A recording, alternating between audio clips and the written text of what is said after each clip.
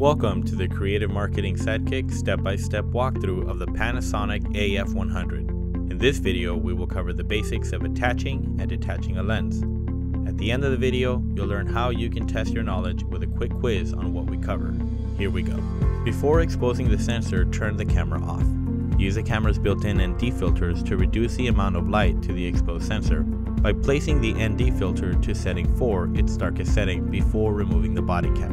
There are several copper connections on the lens mount and on the lens. To line these up, align the lens mount indicators, one on the lens and one on the body. Carefully move forward and twist clockwise. You'll hear a click. To avoid dust falling in the sensor, hold the camera slightly downward. To remove the lens, press and hold the lens attachment button with one hand and twist counterclockwise with the other.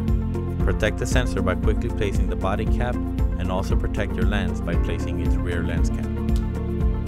The Micro Four Thirds mount can accept many lenses, however some require adapters. You'll find small differences like where the lens mount indicator is, some may have it on the inside. Lenses without copper connections will have things like optical image stabilization not work. Even the autofocus feature won't work when using these lenses. They are mounted the same way. Take care to align the indicators.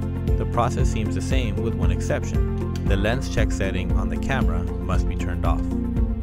I have lens check off on this camera so you can see the image on the screen. To access this, press the menu button and navigate to other functions, then down to lens check. When I turn lens check back on, the screen goes blank. The lens check feature is on by default. You may need to turn yours off if you're using a lens without connectors. There's plenty more to cover on the Panasonic AF100. Take a quick quiz on what was covered on this video at cmsidekick.com/AF100/lens. For more step-by-step walkthrough video tutorials on the skills you need to create creative marketing content for your business, visit creativemarketingsidekick.com.